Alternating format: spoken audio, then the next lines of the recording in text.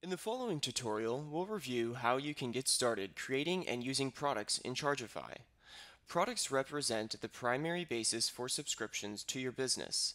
A product can be a specific service like delivering a software solution to your customers, or a physical product like a monthly gift box. You can create multiple product families where you can organize products, components, and coupons. And for more information on components and coupons, please watch our tutorials on each. There are a number of ways to define products when you create them in Chargify.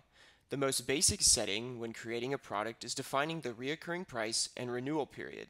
For instance, you may charge a customer $25 each month until they cancel their subscription to use your software. You can also offer a free or paid trial for any amount of time, and you also have the flexibility to define what happens at the end of the trial period, whether you expect payment or not.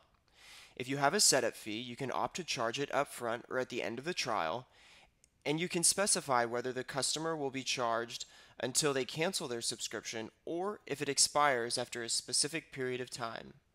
Taxes can also be applied, and you can define whether the tax is for a physical good or a digital service. You can choose whether to request or require a billing address, and if appropriate, a shipping address as well. Finally, you can specify the web address where your customers will be directed after they successfully sign up for your product, and whether you would like to create a public sign up page for the product as well. After you log into your site, you'll want to navigate to your Products menu. You can do this first by clicking Catalog and then Products. You can see we have a couple of products already created in our Billing Plans product family. Product families are an effective method to organize associated products from your business.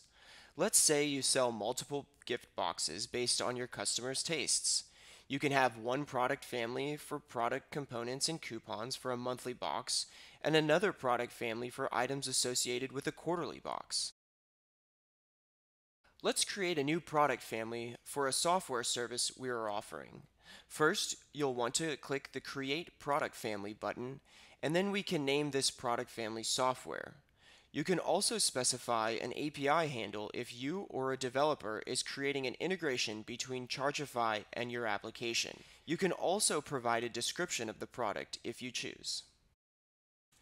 You can see that this site has two product families, but you can have as many or as few as you'd like. Let's go ahead and create a product in our software product family by clicking the Create New Product button located here. You'll notice specific tooltips that provide further detail on the settings and configurations throughout the site. To enable these tooltips, simply place your cursor on the question mark located next to each setting. You can name your product and its reoccurring period and price here. Let's create a monthly product for our software business for $25. We'll call it monthly. These two settings are all you need to create a product. However, there are a number of advanced options that you have to further customize your product by clicking the Advanced Options drop-down menu located here. First, you can add a description of the product that will display on your public sign-up pages if enabled, and an accounting code for use within your company. You can add a trial for a specific period of time here. Let's use the trial feature to offer an introductory price of $5 for the first month. You can choose whether the customer is expected to pay at the end of the trial or if there is no obligation. If you charge a setup fee, you can add that here.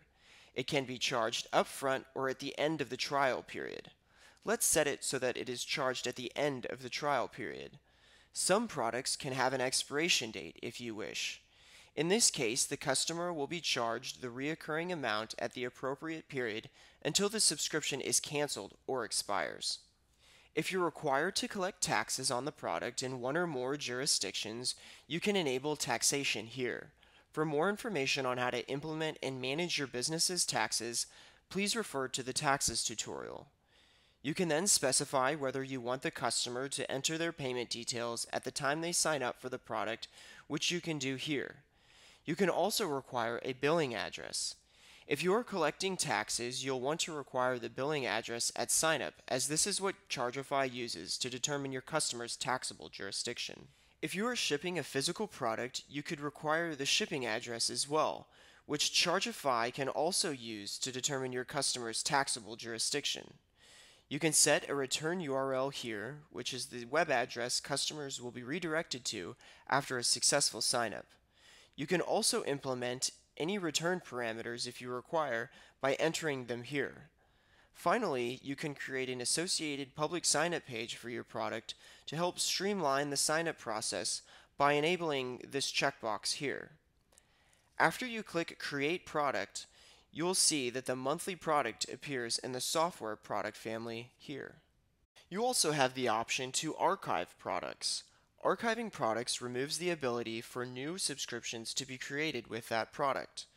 Existing subscriptions will continue without interruption unless moved to a new product via a product change or a product migration. Anytime you make a change to the price or renewal period of a product, Chargify will create a new version of that product. This allows you to have a historical record of the product and the ability to move subscriptions to older or newer versions. Please note, nothing happens to current subscriptions associated with that product until you choose to migrate them to the new product version. We hope this review of the products feature was helpful. Additional information can be found in our product documentation at help.chargify.com, and you can also contact our support team at support@chargify.com with any additional questions. Thanks for using Chargify, and have a great day.